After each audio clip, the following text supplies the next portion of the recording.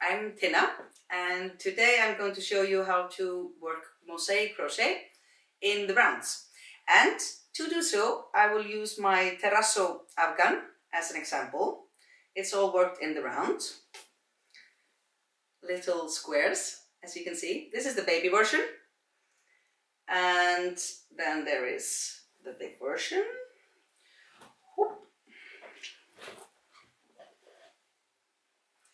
As you can see. And so it's all squares and they're joined together later. And it's all worked in the round, and it's really very easy, but maybe the start is a bit tricky, and there are a few tricks that I want to show you. And so this will just be to show you how to start your Afghan. And as you can see, as before, always with the Mosaic Crochet, the back side is just striped. So it's like this. I wanted to show you one more version that I'm working on at the moment.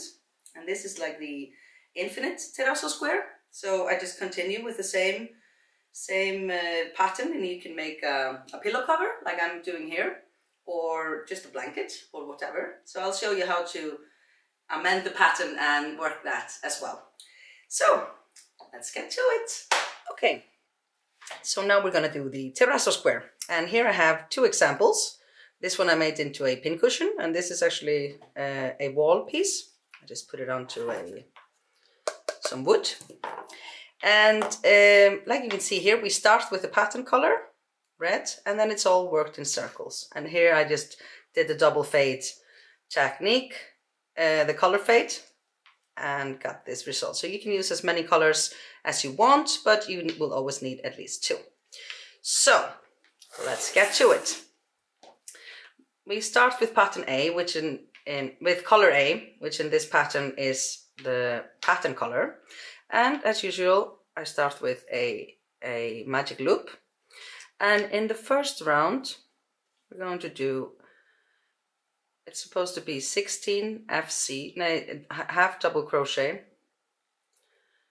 But when I do it, I always do 15, and then I close it off with the invisible join, because it gives a very nice finish, like so. Now I've done 15 half double crochets, and I'm going to cut the yarn here to get a better finish.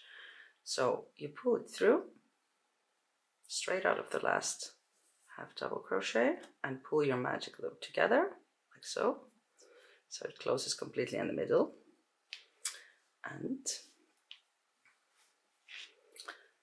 then you thread a sewing needle, and you want to make a fake stitch with this invisible joining. I like to use this part of the needle to go through, because I don't really want to split the yarn. I just want to go into the first loop of the round, under it, like so.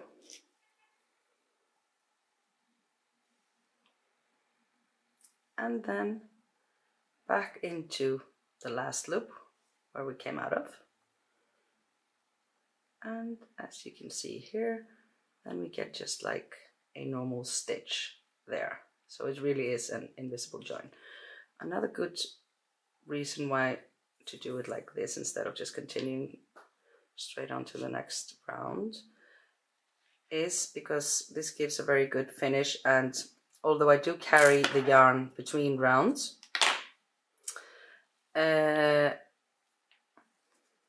never get it to be neat from round 1 to 3. So this is my solution, to just weave in the ends, and I'm done with that as well, which is great, from this first round, and start fresh in the second round. Okay, so first round done. Okay, on to round 2. Just insert your needle wherever, in any stitch, just into the back loop. We're going to be working single crochets, and it's all into the back loop because it's mosaic crochet. So you pull your yarn through, make one chain to fasten it, and then make another SC into there, and Now we do 4 more SCs, and I'm going to crochet over my end here just to save time.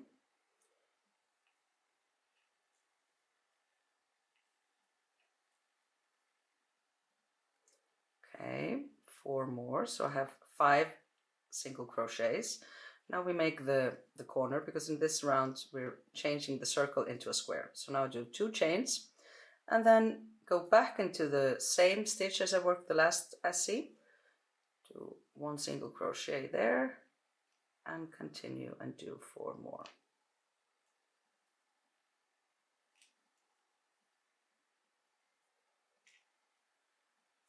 So now I have 5 in a row, then I do another couple of chains for the corner and start again into the same stitch as I just did the last SC, and 4 more.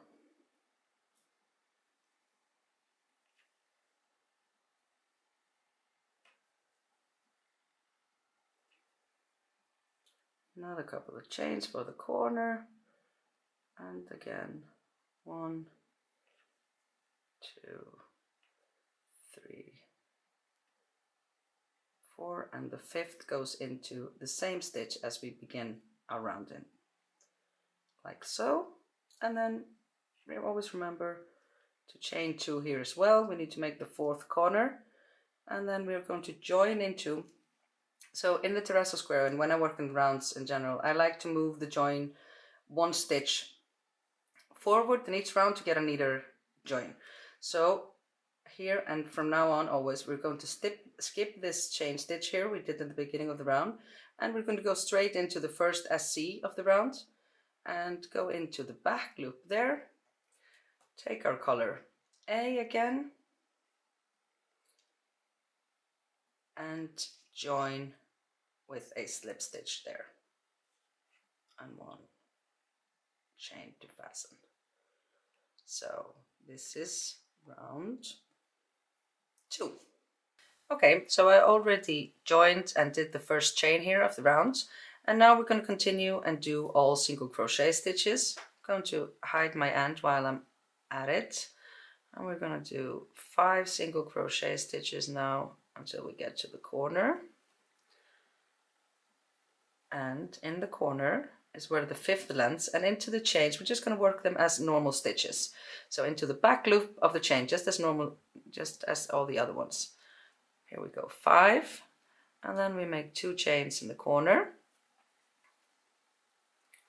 and now we have 7 DCs. The first one comes into the corner chain, whoops,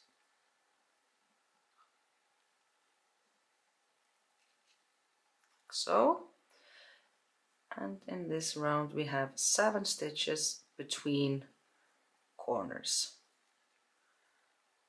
We're always adding 2 stitches in each corner all the way through.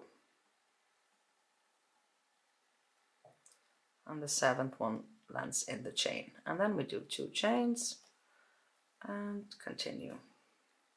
Okay, so now I have the 7th stitch for this side here into the corner chain, and then do 2 chains, and I'm going to add 2 stitches here now, the 2 that we're missing, because we started with 5 and we want to have 7 on each side. So 1 goes into the 2nd chain in the corner, and the 2nd one goes into the join from last round. So you go here into, and like so. And to get the join neater on the back, I like to always work my last single crochet stitch of the round around the new color that's coming in. So I just put it up on my needle like this and work the last stitch around it. It's equally important to always tighten everything nicely then with the new color before you start, so it looks neat here, as neat as can be for a join. Then we are skipping the chain here as always, and we're going to go into the first SC of the round, into the back loop of that one, and pull our new yarn through with a slip stitch to join. Okay, on to round 4. We've already did the join with the new color and the first chain, and now we're going to start with the double crochets. And in Mosaic Crochet we're always going down around for the double crochets, so just yarn over, see the stitch that you would normally go into, and follow that straight down to the stitch below, like so, and work a normal DC there. And now we work 4 single crochets until we get to the corner. The corners are always the same, working into the first chain here, doing 2 chains, and then the second chain, and we go 1, 2, 3, 4, and then we're going to put another double crochet here. And in this round we're putting double crochets in the middle of each side of the square. So if your double crochet is not in the middle of the side, then it is not in the right place.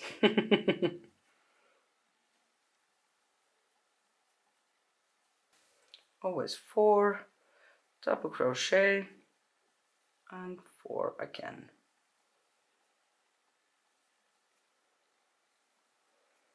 Now we're back on the first side, and here also we want to do 4 single crochet at the end of the round, and the last one lands here into the join like so, and I'm going to hide my new color as best I can here by working this last single crochet stitch of the round around the tail of the next color that's coming up. And now to the join. As always, we're going to skip the chain stitch that we did here at the beginning of the round, and we're going to join into the back loop of the first double crochet of the round with a slip stitch and the new color A again, and 1 chain. Let's just continue on to round 5. We start with a double crochet, and again it's 4 single crochets until we get to the corner. 2 chains for the corner, again 4 single crochets.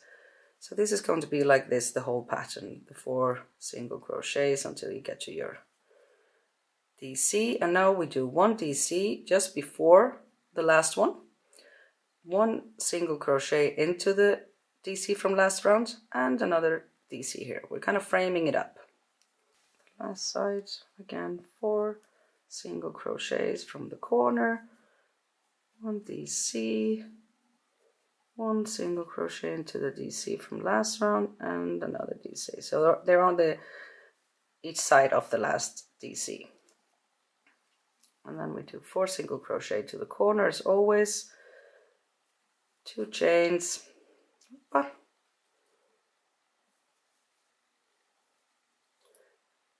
and now we want to finish this side so it looks like the others. So it's 4 single crochets,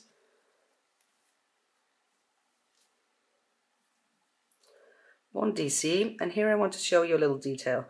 Okay, so here we're actually on the join from round 3, and we didn't have any DCs at that point to hide them. So it's kind of like a double join here. You can see that there is 1 stitch here that you could go into, but there's another smaller one here below, and it's really nicer to go into the lower one just to hide a bit the join. It's a bit tricky sometimes to get into it, but it's so worth it. Okay, so the last DC went there to fix the join, and now we're going to do our last single crochet of the round into the DC from last round. And again, remember to put the new color up onto your hook, so you crochet around it to hide it a bit on the back. There we go, round 5, and then it's just joining, always skipping the chain here and joining into the first DC of the round. And this way, as you are seeing, we really do get a very neat join. Especially from the front, you can really not even see it because I'm always moving it and working these double crochets really over the join. And from the back side as well, I'll show you when we've gotten a bit farther along, but as you can see, we're hiding the tail here, and it really, I mean, a join is a join. It's always going to be a join unless you want to cut after each round, but I would never do that when working with 2 colors. I think this is quite acceptable. Okay, so on to round 6. I already did the join and the chain stitch, and I'm going to start the round like always from now on with a double crochet, and then it's 4 single crochets to the corner,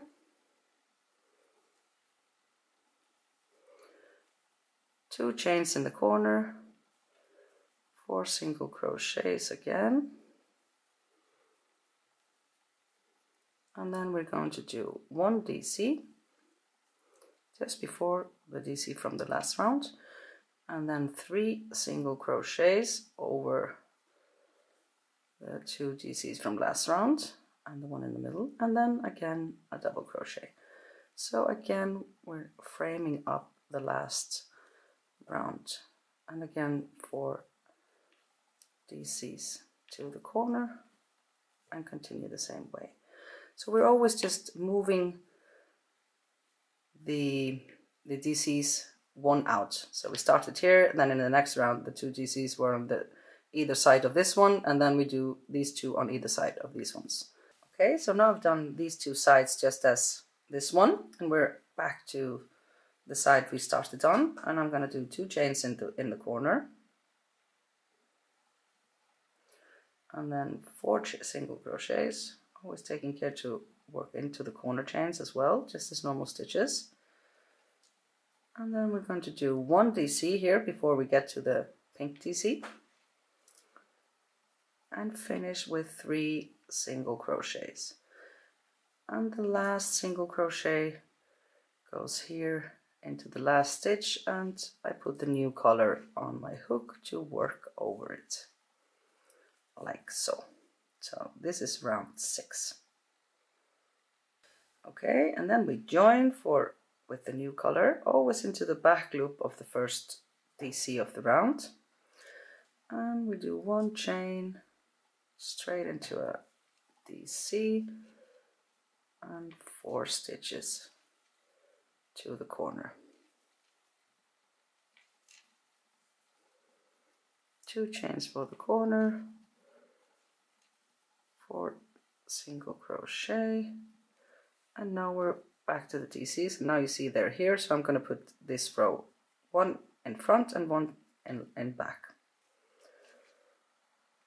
1 DC here, and now it's 5 single crochets to go over. The last one lands in the double crochet, and then we do a double crochet again, and 4 single crochets to the corner, and work all the sides the same way. And now to finish the round, I already did the 2 chains here in the corner, and again we do 4 single crochet stitches. Then comes our DC right before the DC from last round, and the 5 single crochet here on top, and the last one goes into this last stitch here. And I'm going to show you a tiny little tricks that I do. I go into this last stitch like so, and I kind of go into the one below it as well, the DC here, you see, because that's the join. So I go through there, put the next color onto my hook and work around that like so, and always tightening before getting the next color. Now we join into the first DC as always with a new color and work 1 chain. And now it's on to the last round. I'm going to show you round 8. And now we're going to be adding an extra DC. So we do 4 from the corner, 4 single crochets from the corner. We do 1 DC here just in front of the first one, and then we're going to count 1, 2, 3 and add a double crochet here in the middle to make the pattern sort of continuous. And then we do another 3 single crochets and the DC. So now we have 3 DCs on each side and continue as before. So this is how it looks after round 8, and really the rest is very easy once you've gotten hang of the start and the join, which we've covered quite well, I hope. And in the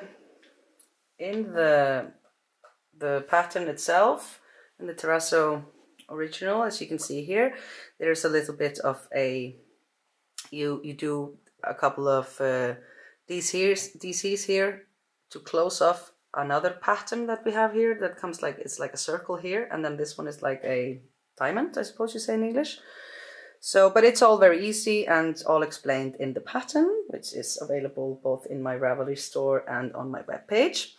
But I also wanted to show you this slightly different version that I'm working on now, that is just like an infinite version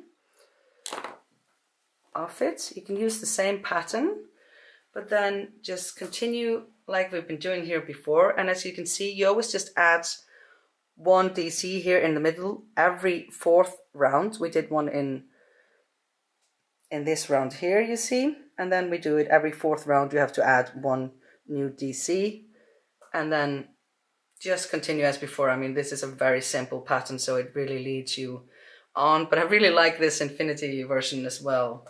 And I suppose you can all just do that just by watching my tutorial, but just to let you know that if you possibly can, your support is highly and most appreciated if you can go and buy my patterns over at Ravelry or at my webpage, which is tinacrochet.com. So that's it for today. No, I wanted to show you one more thing, and that is my Saga Baby Afghan, which is here.